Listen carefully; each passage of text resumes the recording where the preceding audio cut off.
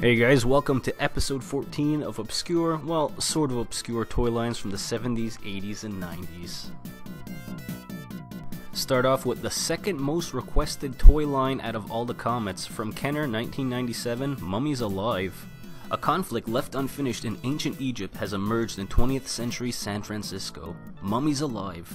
The appearance of an evil wizard seeking revenge and immortality, a reborn child pharaoh unaware of his royal station, 4 ancient embalmed warriors rise from the dead to protect their young king. Mummies Alive are getting really hot on the secondary collector's market. Matchbox 1985, Parasites.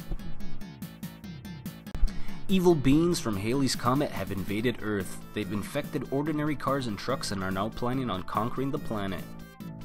The Parasite toys are a mixed bag in terms of their production quality. About half of them are pretty well made and the other half have corners cut on them. The figures stood at 3 3/4 tall, they came with chrome weapon-like limbs, and the ones that did have a good build weren't horrible looking.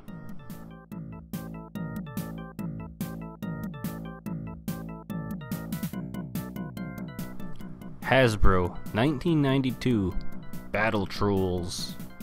Big-haired dudes with bad attitudes, Battle Trolls are ready to mess you up at a moment's notice. Don't touch their hair or you're in for a scare. They had quite a few catchphrases. The original Battle Trolls was a brand of action figures produced by Hasbro in the early 90s. They were made in an attempt to market their popular concept of troll dolls to young boys. The line featured 26 individual characters, 2 of which were repainted and available in special vehicle sets.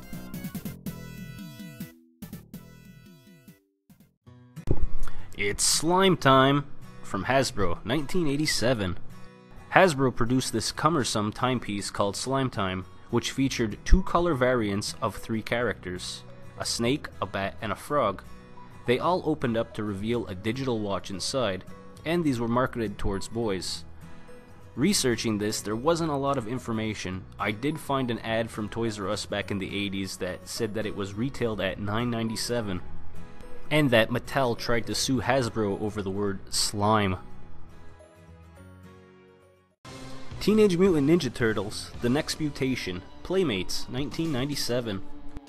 Now we all know Teenage Mutant Ninja Turtles isn't obscure by any stretch of the imagination, but this one series that they tried to do in the late 90s called The Next Mutation was an oddball.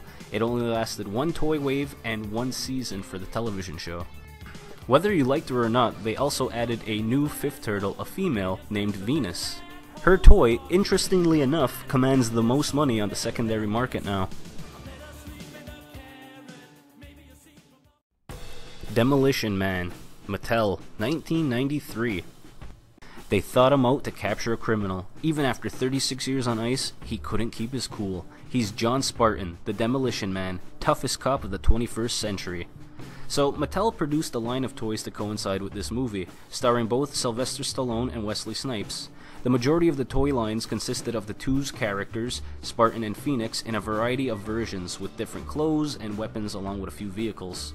The lack of toy diversity and the fact that the movie wasn't really geared towards children are the 2 main factors why this line did so poorly. And that's gonna do it, guys. 14 episodes in the can. So I'm gonna take a break for part of the summer to work on some flea market adventure videos, get back to some video game stuff, but the series is not over. You know, they're gonna pop up sporadically during the summer. So again, guys, I really need your help. Let me know down in the comments some toy lines that I missed or something that you want to see, and I'll try and get to it fairly soon. And again, that's going to do it for this episode, guys, so thank you so much for watching and helping out. I really appreciate it, and hopefully I'll see you at some video games in about a week.